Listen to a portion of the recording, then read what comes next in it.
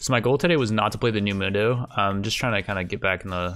Okay, my A key's not working. The reason why I picked Mundo is because they have a Evelynn jungle and a Sylas mid. I feel like Mundo runs really well into those. I actually didn't kind of think about the fact that they changed Mundo. But I'm pretty sure, like, well, usually when they do... Okay, phew.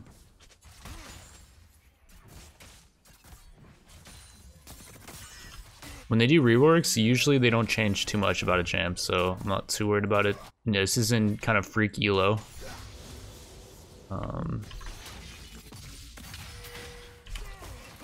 It's unfortunate for this guy, because that's the first time he went aggro on me. So yeah, there's like some different stuff that's going on here. I'm not really quite sure myself, so it's hard for me to explain it. Swings his medical bag, next attack deals additional damage, swats him away, dealing damage to all enemies they pass through. So it's kind of like Sion E now. Since they have so much melee, like maybe E is better because they have 3 melee. Yeah, let's just max E, and let's just, because we're going to push it through him. If we get last hits with that, and he can't really do much.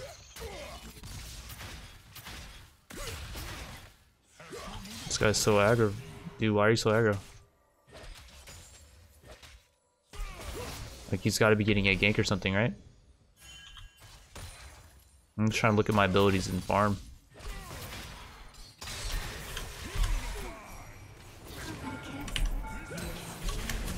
Sylas did ignite me there. I feel like Evelynn flashed. I'm just gonna ping her flash. I think the main thing with this lane is, like, once you get a Spectre's Cowl, the dude cannot do anything to you, and like the ganks, well, Evelynn can cut magic damage. That's why you want a lot of health. She might even do like a percentage of your health or something. Wouldn't surprise me, to be honest. We got a knock here for sure. Just gonna blind it. Really strong against Evelynn and Sylas. That's why I'm just going on those guys. This guy has Renekton ult though. I gotta be careful with that. Should have potted earlier, for sure. It's alright. 2 for 1. Not bad. I don't know why other people are dying. Wait, Renekton died to Twitch roam, so they're bot roamed. Also, to keep in mind with my build, I'm running magical footwear and I get boots at 9:45. So the idea is you want to just survive till 9:45, and then you start being able to actually maneuver around the map. And if you get ganks, that's great. But as a Mundo, you can pretty much just safely farm. At least that was my mentality with the old one. You got a bit more AoE, I guess, with your E ability. It's kind of interesting. I really do feel like they should rework pretty much every champion a lot more often, and I don't think it'd be that hard. Like, you don't have to rework the animations, but when you have a company that's pulling in $26 billion a year, I don't think it's too much to ask to change the game up like pretty often, because it's a competitive strategy game where you're supposed to adapt. I don't think it's like a sport. Like, they want to make it a sport, but I don't think League is ever going to be a sport. There's no flash too, which is great. Do I have the, like, I have the jungler down here. It would actually be incredible if I don't get any help here. The jungler was down there, so the fact that their bot was able to collapse quicker was actually incredible. Like, it's a monumental occurrence, basically. The guy cannot catch his axes for his... But yeah, we got merc treads now. We didn't have boots that whole fight, I don't think. And yeah, we just demolished turrets, literally. We have Demolisher. W works exactly. It's definitely not the same W. Hold on. I'm pretty sure Evelynn's here. What the heck is going on? Okay, that was not what I was expecting. I like this. I like that play. Okay, he just one-shot that guy, by the way. These guys are getting owned. When you're the Twitch here, like, this is where you give up, honestly. Like, I get you're trying this hard, so I got offload support this game. So I first picked Ezreal. They countered me with Triss Yuumi, thinking that would be like a free lane. And then our Viger picked after them and picked Viger into Triss, which I think counters Triss because Viger can use his cage around Triss and she can't jump out of it. I did kind of want to run AP as well, by the way, but it looks like we have too much AP. So I think I'm going to go full AD. Oh. Yo, I hope they didn't see that. I meant to hit C and show up my character menu. How do you even hit D when you're trying to hit C? I don't know. I was about to say, with lethal tempo, you actually get a lot of... What is that cage, by the way? How would you start cage on Viger? I feel like since I started with no flash, he's trolling now. We're just gonna start with a cage? Like, what? This guy's definitely new or something. Like, this is hard to He's not farming. You have a Doran's ring and you're not farming. What? He's trolling, dude. He's gotta be trolling, dude. I didn't mean to flash, bro. Why would you not try though, at least? Like, that's what I don't get. Why would you start the game knowing that you're gonna lose without even giving it a chance? The Viger is so good in a Triss. Like, I was so confident that we win this. And so now it's like, I gotta lose in freak elo, dude. Like, I just don't understand the mentality. Like, we have a good top lane versus their Mundo. Jarvan to Yi seems okay. We'll always get kills when we get ganks, like 100%. We're not gonna start the game just winning, but... Okay, well, I'm farming, I guess, now. It's too bad I didn't know that, because I would have started Duran's Blade. And he queued the thing, actually. So good job on that. He walks into the whatchamacallit, though. Doesn't care about farming at all.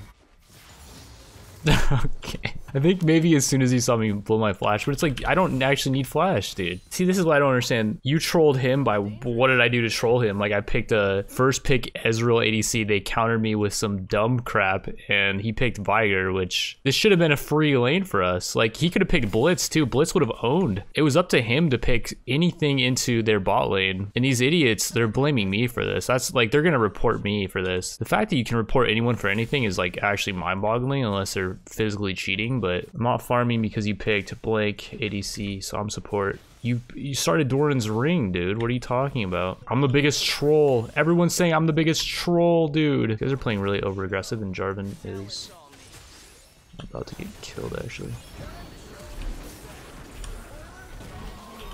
This guy can't do anything, dude. I swear, if he caged after the Jarvan dies, I can't do it, man. This is bad too. The creeps are gonna dive. Wait. This is good. Holy Jesus. Got the kill. Can I not E? Oh my god. These guys act like this is like LCS and like there was nothing they could do. We're playing against perfect players. His last game was against bronze players. There's nothing he could do. And then you got this guy. First day back since 2020. I should have stayed away. So when a rider sees this, it's gonna be a pity party like, dude, he made me quit the game. Please ban him. And then I'll probably honestly get banned because these 5-year-old tactics, like, they're actually successful. Okay, the thing is, Riot knows their player base now is like on average like 5 years old. It doesn't have to be that way. Like, it never had to go that way. It's like they wanted to hit that Fortnite audience with a strategy game, but it's like little kids don't like to strategize. That's a problem. I think they made a big mistake by trying to appeal to these very young people that throw the pity parties. Okay, I hit the FF vote, so they're not gonna do it. I almost guarantee one of these idiots is gonna hit no. Baby Hippo 158 is gonna hit. He's gonna hit no, dude. He's still playing. He's the only one still playing. He's gonna hit no. Like clockwork. They're so predictable. He needs to punish his teammates. He had to consciously hit no for it to show up as him hitting no. You're playing with people that have no concept of time management because they're very young. So I'm not really sure how these matchups are gonna go. Mainly in like the mid game, Silas is gonna be able to steal Malphite ult. I think that's why he picked Silas, but I don't feel like that's really good enough reason to pick Silas unless you're laning the Malphite. Some of my keys are still messed up, which is like mind-boggling to me. I don't know how this is even possible. Walk back into that. I don't know if he dies there. Might have been a throw. He actually hit that cleaver. I think it healed him. Okay, he dies anyways. I don't have flash is the thing here. This guy's trying to push us into the tower like desperately. Yeah, that blocks my ability. This guy knows that he has to... You can push if you want him. That's gonna even yield him anything really. Okay, like see, that was good. I think he already ulted. Oh my god. Please die. Okay. That was played so awfully. I didn't even know what the champ was that was charging me. It was freaking Predator TF. This guy wants to duel. Oh, we got a TF here.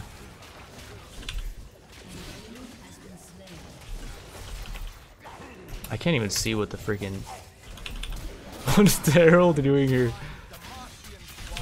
Oh, if I got my ult off, that would have been really good for the guy. Although I didn't have my 5 stack. They're trying so hard though. Nothing's impossible till it's impossible. That's a terrible mentality to have. The reason being is because we're going for it.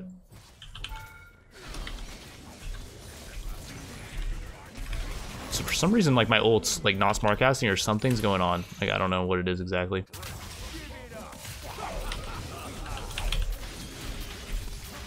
Dude, my ult's not working. Like it went on cooldown, I think.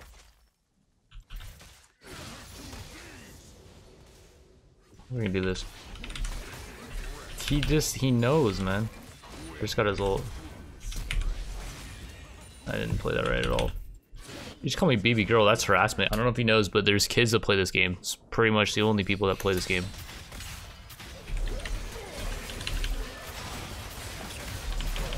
So a nice little stone play Darius. You can win. Don't worry, guys. The stone plate, you guys just gotta break through the stair axe. They have some 10 IQ picks on their team, mainly the Teemo pick. So they had 2 AP showing, and then I picked Mundo, and they picked Teemo into Mundo. Like, Mundo is what I would pick into Teemo. Saving grace for that pick would have been if his team was like a full AD lineup, which they're full AP, like squishy AP. Just pop the pot, I feel like that might scare him, but I don't know. Oh crap, I missed my thing. Just getting ravaged though. What?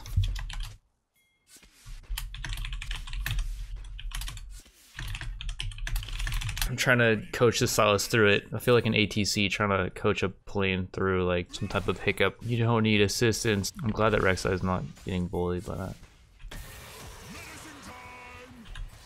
Okay, hit that for sure, yeah. Like, hopefully he can see that we're killing top.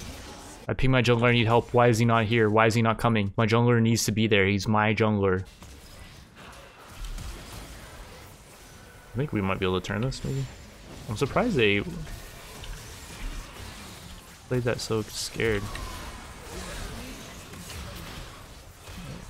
Like, it's like they knew I was like that strong, which I don't know why they knew that. That's good though. Well, Rumble's actually not worth gold, it's the Vlad that's worth gold. The Vlad's playing very safe. The dude knows how to carry. The problem is he's against a freaking Mundo.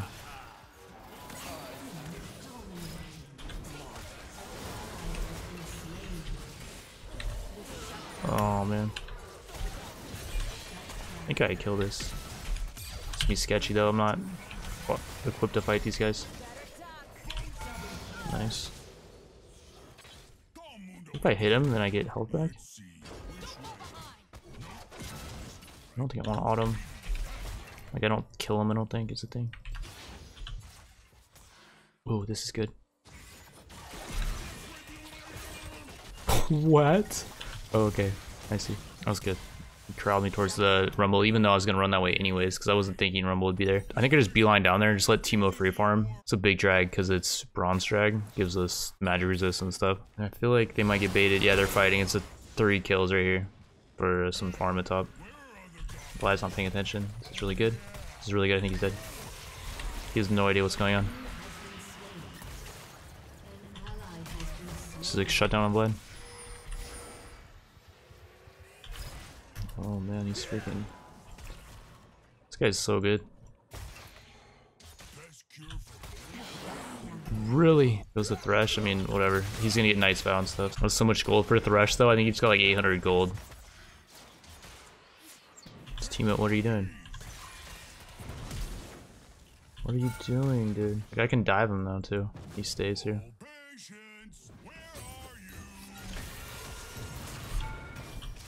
Why am I taking tower? That's what I don't understand.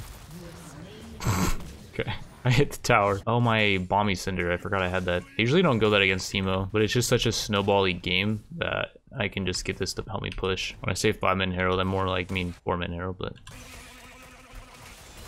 Really? That's what you're gonna... I'm just gonna ult that or flash that because I'm not gonna back. Like, I'm not backing off of that. Like, the only reason why I flashed even was because we're about to fight Herald and I'm not trying to get chunked out. I wonder if I can predict where Timo's going. It's gonna be in one of these bushes. He's right there. Yep. You are not sneaky.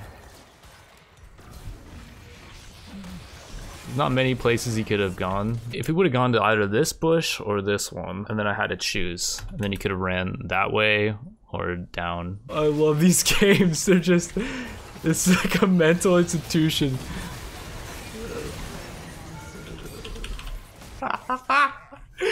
I don't know why this is so funny. It's sick. Poor Vlad, no matter what, says that Timo just griefed.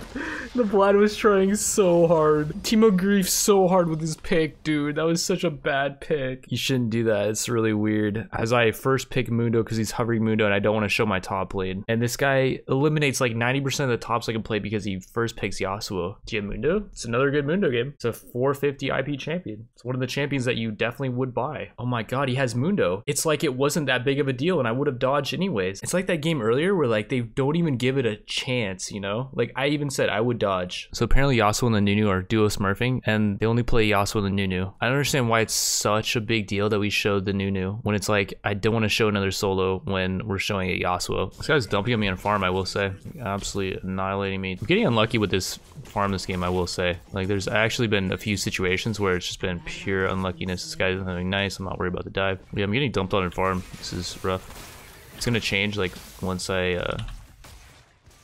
get a few items, but this is brutal. I'm getting beat by 10.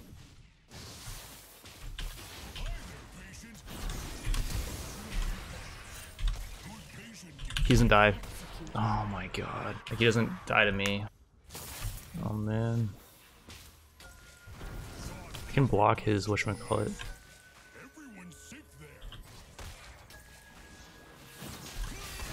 Block his stun, but it's not gonna matter. So Mundo, I don't think has the built-in magic resist passive, so he's not actually that good against magic lineups anymore, I guess. What's this guy doing? I feel like I kill him here. Yeah, I feel like he knows it too.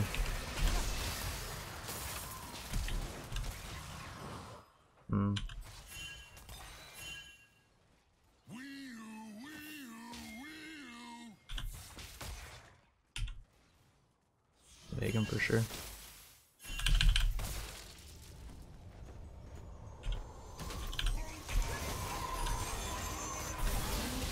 Nice. That was really good. I finally got a gank. Rek'Sai ganked top twice. Rek'Sai is freaking fed, by the way, so I'm gonna need to armor like stat, or I'm just gonna die to him.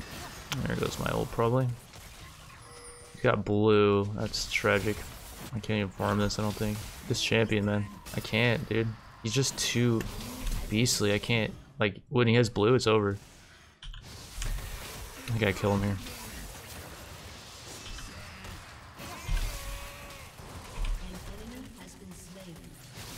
That was doing work, but he's getting a lot of help from his jungler. Like, pretty sure his jungler getting blue. Can't move, dude. He needs to die. Nice.